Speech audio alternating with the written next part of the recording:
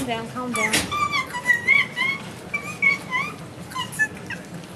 Michelle Salinger has arrived 15 minutes late for the morning flight to Barcelona. I'm interviewing a whole load of teachers What are they on the next at a college, and then I'm going to a university to interview teachers as well. And then I let them down last time because of the September 11th thing. They were all set up for me to see them, and I let them down at the last minute. And I can't let these guys down. They've given up their time for me. They've rescheduled all their classes for me.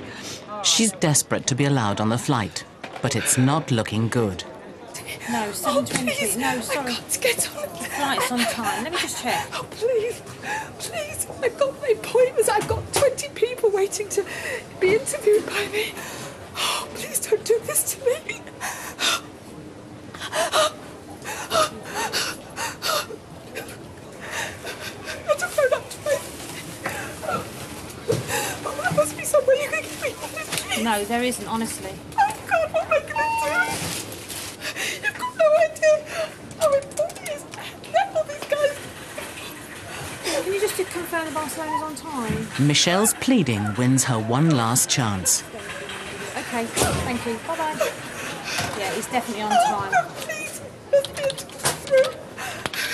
But she's out of luck. The next one is at 1:05. That's so good. Got to be there before.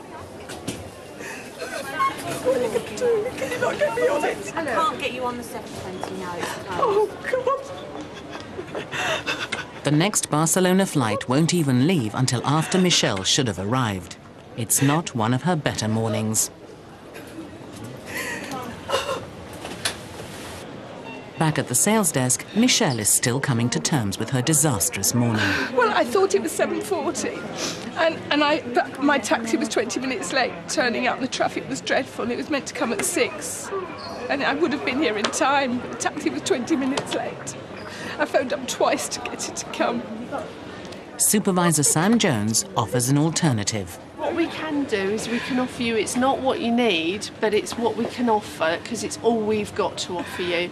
And it's a free transfer, so you're not going to get charged anything else for the lunchtime flight. We'll get you on that flight, okay? And then in the meantime, that gives you time to Barcelona now? there isn't anyone from here. We can get some numbers. What about Gatwick? How long would it take to get to Stansted from here? Talking Monday morning now, aren't we? Oh, it's going to take an hour. I mean, it's not... Yeah, it is. So I've got to stay up for 5 hours. You've got the Oh, my God, no and the work. M25 at about Plenty of work to 5 o'clock to miss the traffic, don't you? Yeah. But none of the options will get Michelle to Barcelona in time to meet her teachers. I could have got that flight. They let me go at 5 past.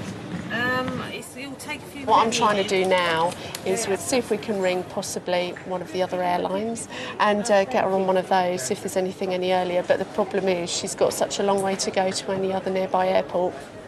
She's going to be stuck in the same position with traffic. So I think probably her best bet is really to stick with a lunchtime flight. Yeah.